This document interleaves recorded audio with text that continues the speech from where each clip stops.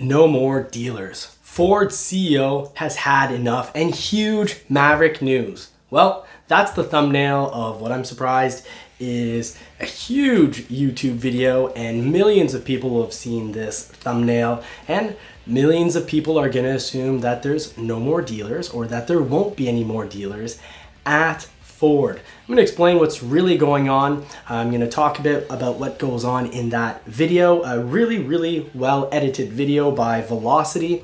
However, the full story is not there. I want to dive into the full story because I've actually been covering this now for 10 months. Started talking about this 10 months ago, really talked about it about roughly 5 months ago, back in February. So let's really talk about all Ford solutions to deal with the absolute insanity of huge dealer markups. And do keep in mind, I always put out a balanced story. So this is not all dealers. This is definitely a problem with some dealers. And Ford isn't just sitting back doing absolutely nothing about it. And that's just not the case. So I've got actually 8 things that they're doing about it. And at the end, I actually will end with huge Maverick news. So let's just put the pedal to the metal, jump right in and get to talking about this. So I'm doing a whole video on this because, well, the thumbnail really says no more dealers, and it says Ford CEO had enough, huge Ford Maverick news. Well, the problem is that it's only in the last 10% of the video that they talk about one of the solutions. So I'm going to be talking about 8 solutions, but they only talk about one of the solutions that Ford is working on in regards to dealing with markup. And it's only in that last 10% of the video, which most people do not get to, that they actually talk about, Ford not having any intentions of getting rid of dealers, but changing those dealers. So lots of change coming to Ford.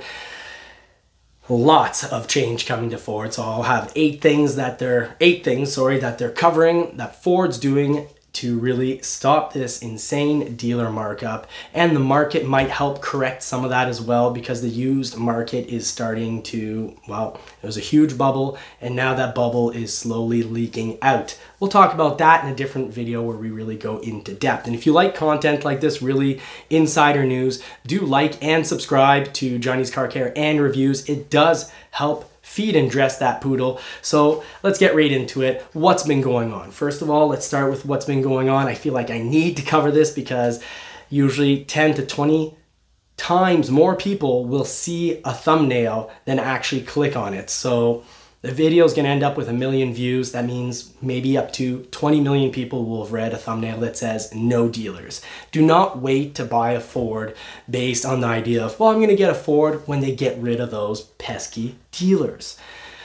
And it's true, there are some dealers that are pesky, and Ford is working really hard to correct them, because right now there are definite dealers, inside EVs found that some dealers, Ford dealers, are marking up the Mach-E, a market adjustment fee, dealer fee, whatever they want to call it, upwards of $15,000. On the Lightning, upwards of $50,000. And on the Bronco, a story that I've been covering now for over a year, markup has existed, and it's been anywhere from nothing, MSRP, all the way to $25,000 more on the vehicle you actually ordered. And in some cases, there's been a few stories of people being told, well, no, your Bronco never showed up. Why? Because they sold it to someone else for $20,000 of markup. And then they offer you another Bronco they have in inventory, probably someone else's stolen Bronco, and they offer that to you for $20,000 over. So that was a story that was on Bronco 6G recently, and that is horrific. And Jim Farley is working hard on this, and it's not just last minute ditch effort. So for those of you that say, because of all this, I will never buy a Ford again, and I've got that comment recently.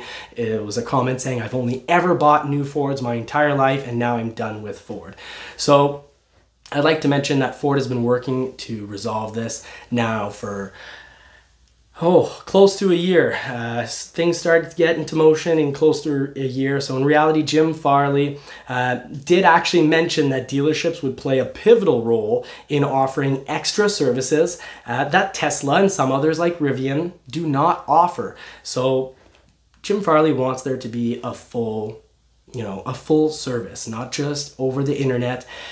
And it also seems apparent from what he's been saying that dealerships play a pivotal role, that they can make the experience a lot better. Obviously, some dealers have been making the experience a whole lot worse. And I'd like you to comment in the comment section your recent dealership experience, whether with Ford or not. Say the manufacturer and say, you know, what was the experience like? Were there dealer fees? Did you pay over MSRP?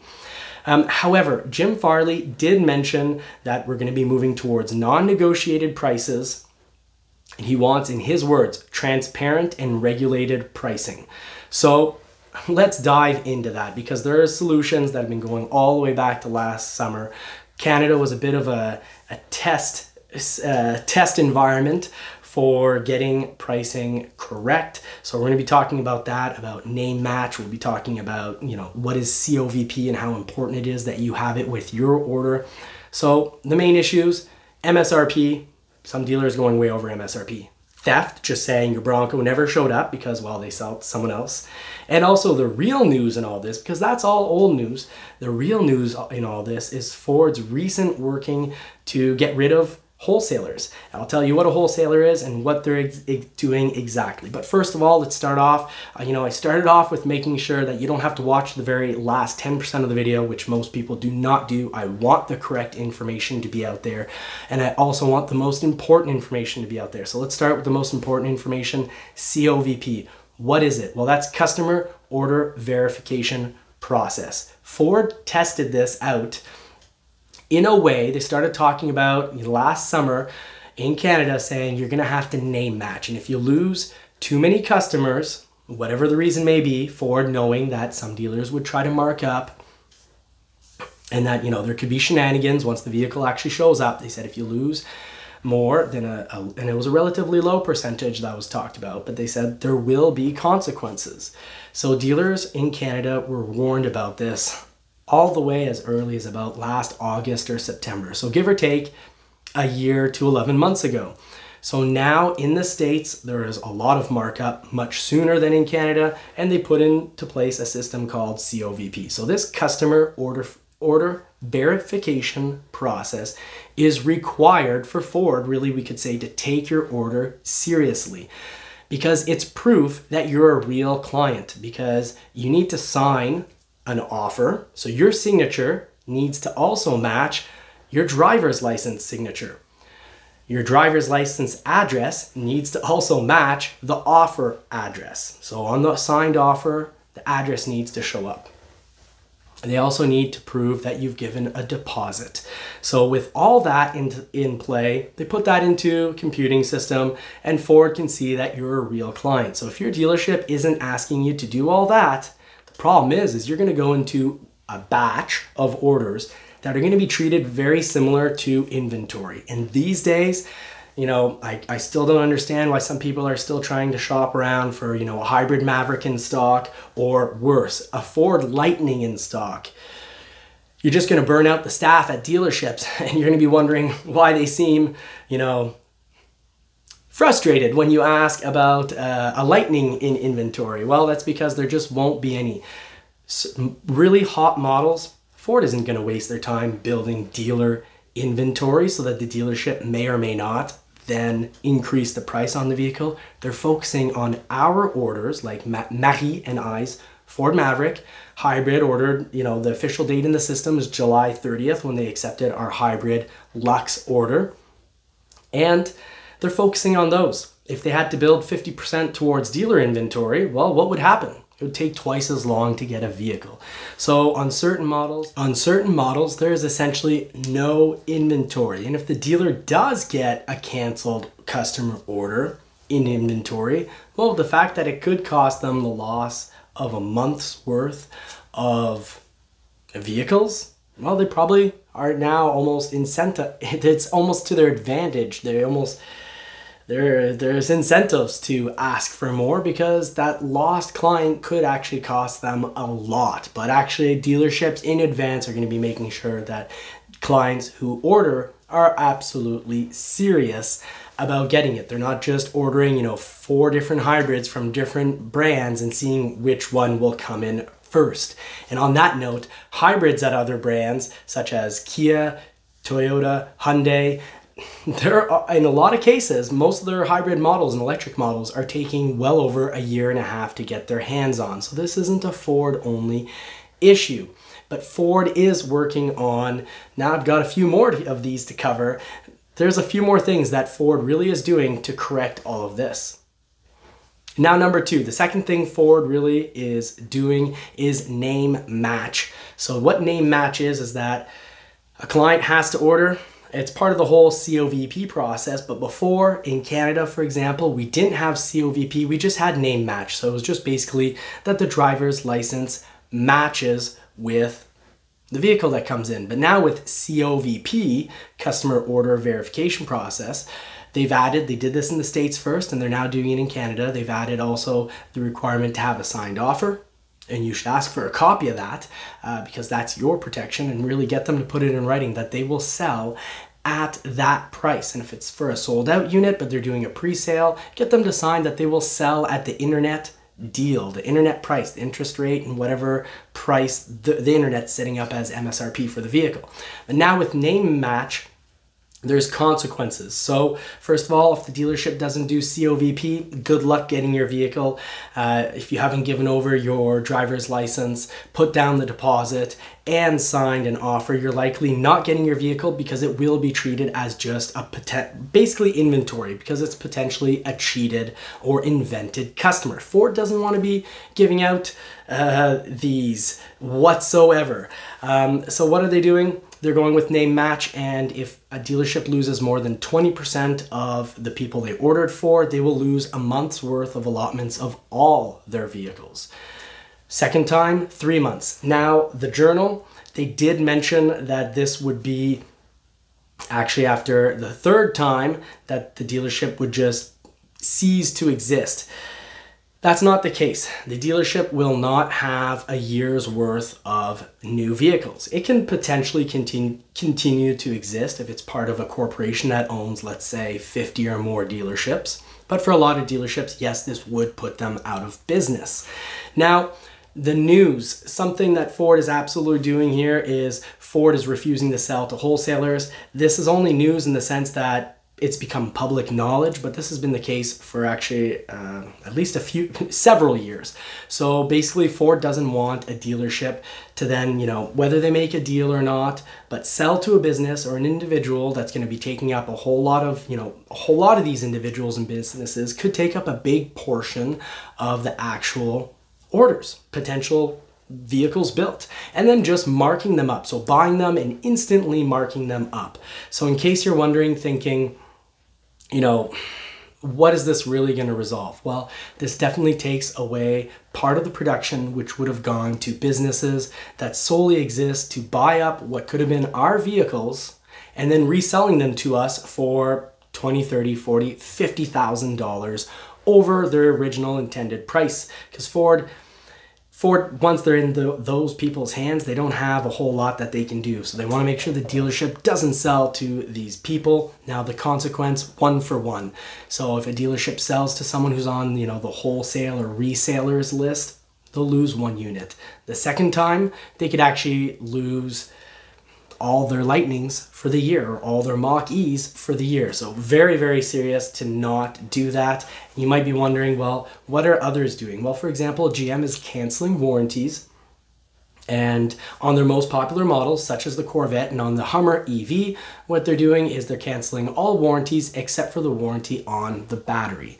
So that's what's going on at GM. Ford is just straight up telling dealerships, look, you pull that kind of nastiness, and it's nasty in the sense that they do take up production, and you get enough of these, let's say 30% of production is towards resellers, well, that means the market would just be filled with, really the only attainable vehicles would be filled with these vehicles that are way over MSRP. So that cannot be done, and that public news is news in the sense that it just became public. Now, so that was actually 2 and 3. Now let's move on to another thing Ford is doing, and that's direct sales. Ford is moving towards a direct sale process, and this doesn't mean that there'll be no more dealerships. Actually, the CEO, Jim Farley, sees it as, I call it actually, personally, I call it a hybrid system. It's somewhere between Rivian and Tesla's direct sales, where, in their galleries, you can't talk price. You just look at the vehicle, you might get to try the vehicle, but then you need to purchase the vehicle over the phone or online. But what Ford wants is that the dealership is still there for really a service process. So he wants pricing to be transparent and that it's regulated. But how is that going to occur? Well, through a direct sales process, meaning if your dealership doesn't want to play ball, you'll always have the option to go online and get your price online, buy online, and then online will just probably assign you a dealership where you'd go and take delivery. And that's likely what's going to happen. What definitely has happened, and this is number 4, new dealer contracts. So new dealer contracts, Ford has gone all the way to splitting up its business. So you now have Ford Blue, the traditional gasoline powered engines, with Ford EV. So the EV division, because it's all new, there aren't these pre-existing contracts that allow for markup. Before you get really upset with Ford, I'll let you know, for the last several decades, and especially since the internet came along, dealerships have actually often sold very close to cost their new vehicles. It wasn't, it's common knowledge that dealerships made money with their used vehicles, and their new department, which had often, let's say 100 to even 500 vehicles in inventory, which they paid interest on, millions of dollars of interest. Well, then because of the internet and the ease of picking up the phone, calling different dealerships or visiting different dealerships, those dealerships would often sell very close to cost. And this didn't affect Ford in any way, because Ford would, sell the vehicle with an interest rate basically to the dealership, and that dealership would pay interest on the vehicle, and when they got it sold, whatever price they sold it at, it didn't affect Ford because Ford had a fixed price that they sold to the dealership. Now, dealerships asked for many years to have a fixed price so that the pricing would be fair and consistent across different dealerships, and also to protect them so they would have a little bit of money left over, because once interest was calculated, they often sold vehicles at a loss. So these contracts are currently in play, and these contracts have allowed for negotiation at a dealership and buying a new vehicle at dealership cost or very close to it for years. Now, some dealerships see this as a chance, I guess, to get back and finally make money. However, the solution is new dealer contracts. You can't just annul an existing contract, but that's for the gasoline powered vehicles. So Ford splitting up the EV side. EV vehicles will have their own you could say their own dealerships, but really existing dealerships will have the option to opt in which case they'll have to sign contracts that will require them to sell at the intended price. So non-negotiated price, fixed price for the EV. Now, when new contracts are due for the gasoline side, I definitely would see this occurring also for the gasoline side. And I talk with people, and I talked to someone who's actually been in the business for must be close to 60 years, and they mentioned that Ford would not, looking at past decades, Ford wouldn't be in the process of asking dealerships to actually upgrade and spend millions on the whole sales experience side of things, the sales side dealership spending tons of money to upgrade if the plans were to get rid of these dealerships. So slogans or thumbnails that say no more dealers, that's just not going to be the case at Ford. The new contracts are going to require the gasoline side of things to put money into their sales department. However, I definitely see a transition. Dwayne from Bronco Wild Outdoors covered this really well. He talked about how really what needs to be done, and he wasn't specifically talking about Ford, but he has actually specifically talked about Ford, but sales departments need to be all about service. So we're basically going to be moving and experiencing something completely new once the current contracts are up, and I think the whole buying or negotiating in a dealership, that's not going to be part of the sales process. What's going to be part of the sales process is getting great, knowledgeable service on the product, and the price you get there is going to be the same price you get on the internet. So if ever they don't try to play ball or be fair, you'll probably just be able to buy it on the internet. But that's what Ford is pushing for. So new dealer contracts happening with the EV, I believe in 2023, and for the gasoline side of things, while those contracts are 3/4 of the way through, there's a couple of years left, so we'll see changes coming up in the next 2 or 3 years. Now, The fifth thing Ford is doing is actually pretty interesting, and you might question it, but I'll get into all the details for sure. Okay, so the fifth thing, Ford started talking about this last fall, and that's low to no inventory. Even when things get back to normal, instead of having 150 F-150s to choose from on the lot, which the dealership pays a ton of interest for, well, I think it's going to be a bit of a trade-off. Dealerships won't be able to sell over MSRP, but they also won't have millions of dollars in interest to pay. So for example, instead of 100 or 150 F-150s, there'll be 10. So you'll really get to see the different powertrains, the different trim levels. You know, are you more of a Tremor, FX4, Lariat, XLT, Platinum, King Ranch? You'll get XL, you'll get to see all the trim levels, try out the different powertrain, find out what's perfect for you. So that'll really give a better dealership experience, because you're really going to be focusing on what your needs are, what your wants are, and the sales isn't going to be so sales, it's going to be, you could call it pre-purchase service. So this pre-purchase service is going to be all about making sure you get what you want, what you need, and the price will be fixed. So you don't have to haggle for hours on each different trim, because you don't really know what each of them cost until you've negotiated them for an hour.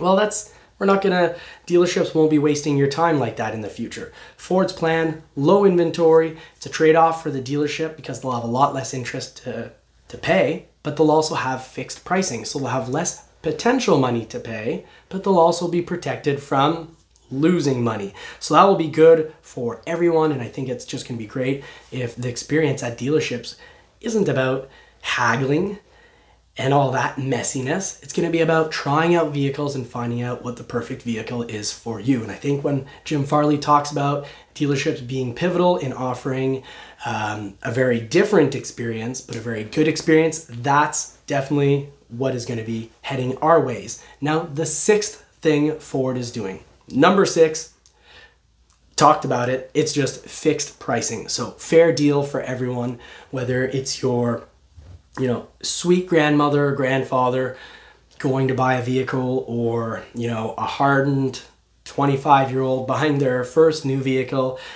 Everyone's going to get the same price. There'll be none of that nastiness in regards to haggling. The relationship with your dealership and with your, salesperson will be good, because they're not going to be trying to just sell you something. They're going to be trying to provide you with an excellent service, so you don't just go and buy it online. So I think that's going to be absolutely awesome. Now, the 7th thing Ford is doing, because I said I wanted to flush everything out, I don't want a catchy thumbnail and not even talk about the Maverick. So there is Maverick news at the end, but the 7th thing is that dealers cannot play around with the order of where people sit in line waiting for their vehicle for the popular models. So this also helps avoid MSRP.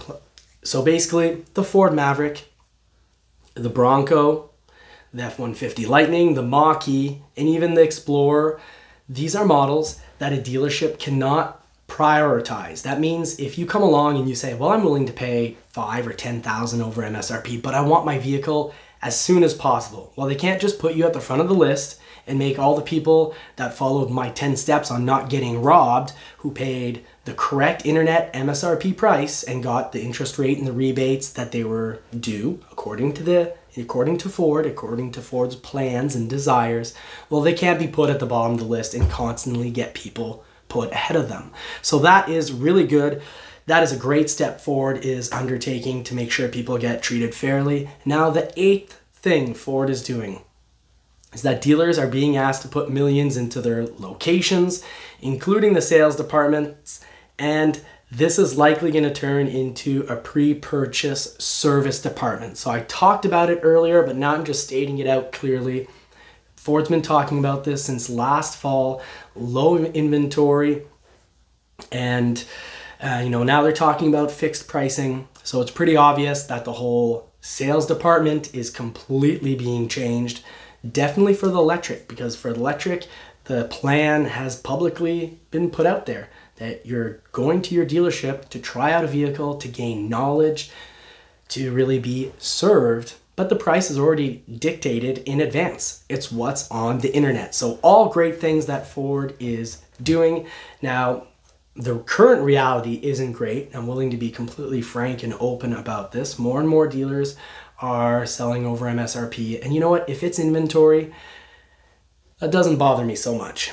But when it's our orders that we wait for, no, we should be absolutely price protected from the time we ordered the vehicle, unless it gets converted to another year. I can understand if the resale value of the vehicle is going to be a whole lot more and you're getting the newer model, that's a different story. But when we order, we really need to have that price we see. And if it does come in 1 or 2 years later as a different model year, well, then I at least expect to get the internet price, not markup. And people have been seeing even their orders get marked up, and that's just wrong.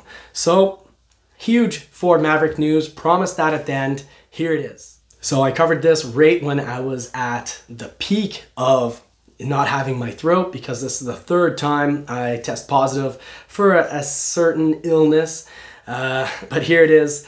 I'm gonna fill out the news because Tim Bartz from Long MacArthur got us the news actually before dealerships. I'm gonna be getting this probably relatively soon, maybe this afternoon I would suspect. But first of all, September 15th is the correct date for ordering a 2023 Ford Maverick, and production isn't going to start for the 2023s on the 24th of October, but likely 3 weeks to about a month later. Now, some of you are going to be really upset about this, thinking, hey, this means when I order my 2023 Maverick, I'm going to get it later. Even if they would have started, taking orders for 2023s back in June, Ford needs to build out all the 2022s. It just has to happen if they're on COVP. And what's really great about this news is, let's say you had a dealership that did not fill out the COVP process. So you don't have the customer order verification process filled out for you. And you'll know because, either they didn't do all 3 steps. Take a photocopy of your driver's license, get your deposit, and have you sign an offer. If they didn't do all that, and then also 4th step on their end, submit it all to Ford, well, you fall into that category like I mentioned earlier, where you're just potentially an invented client. So you're almost basically treated like a dealership asking for inventory. Well, with this transfer order conversion date from when the factory's building 2022s, they shut down for 2-3 days and then start building 2023s. Well, with it being pushed back a month, we're going to have more 2022 Mavericks get built as 2022s. So less complicated in regards to pricing. Actually, in Canada, we had yet to have any news about 2022 pricing carrying over to 2023, or news that instead of price protection that clients would get offers, rebates emailed to us. So really glad, because this means that people that have a complicated build from July and August have a good chance to get built. I would suspect that almost all the EcoBoost orders will get built, other than a few, late January Lariat luxury package or XLT luxury package. Those might still, I think they'll still get carried over, and definitely some complicated hybrid builds close to the November 15th cutoff. So maybe somewhere around October 15th and later, some of those will still get carried over, but less than before. And for people that wanted to order up a 2023, it just changes when you can order it, because you weren't getting your Maverick or Bronco until the 2022s were built, at least those that were ordered correctly. So that's all the news. Thank you so much for watching. If you've made it this far, please in the comments section put in finisher. I'd love to know in the comments section also what has been your experience with the dealership, both positive and negative, because I like to get the whole story, because there's a lot of positive stories and there are some horror stories. So please drop them in the comment section. Let me know what you think about this whole direct sales process.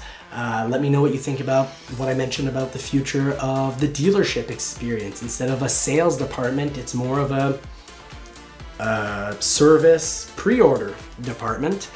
What do you think about all that? In the meantime, I do absolutely wish you more cars and more power. And if it's your thing, I do hope you get to put the pedal to the metal. Until next time, thank you very much for watching and take care.